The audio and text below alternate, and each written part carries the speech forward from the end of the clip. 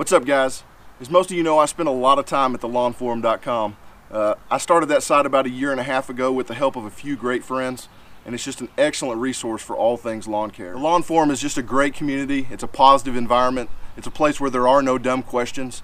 I learn something new every time I visit. It's just a great place to share resources and learn more about lawn care.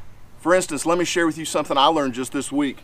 I was reading through the information about PGR thread. I'll provide a link to that thread in the description below. PGR is plant growth regulator, by the way, for those who don't know. Moving Shrub asks, anyone ever spray PGR after it's rained or with dew on the grass while the blades are still wet?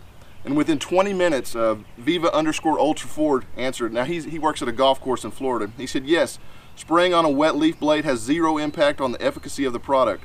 We come in at 3:30 a.m. to spray because spraying on dew is awesome due to the fact that it allows you to avoid using markers or foam, and it allows you to quickly identify clogged nozzles.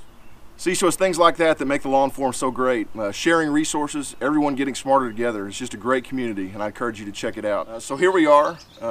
It's in the morning. There's dew on the ground. I'm due for my PGR app. I won't have time to do it later today, so I'm going to go ahead and spray it.